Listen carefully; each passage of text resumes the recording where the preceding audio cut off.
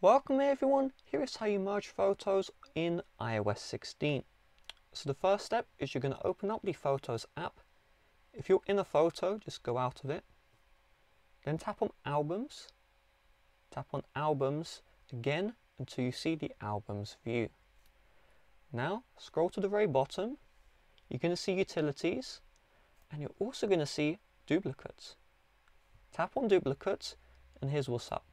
It's going to show duplicate photos which either A, look the same, or B, are the exact same image.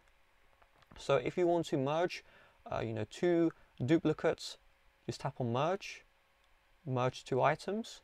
But you're going to notice I have 1000 duplicates. This may take a little bit of time. So if you're in a situation like me where you just want to merge it all at once, just tap on select it. And you can either just go up and select, the specific photos you would like, or you can tap on select all.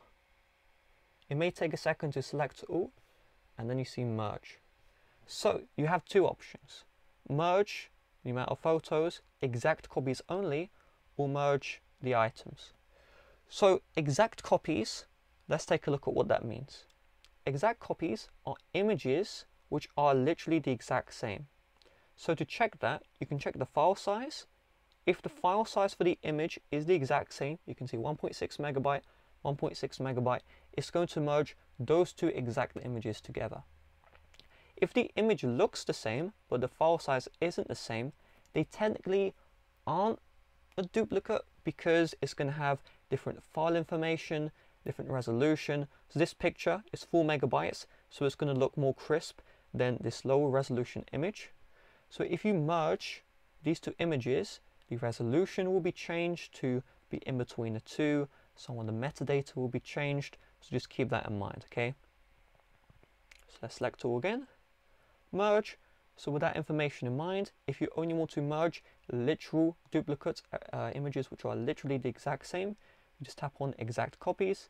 If you want to merge duplicates which look the same, however, they may have different file information, just tap on merge and then the items here.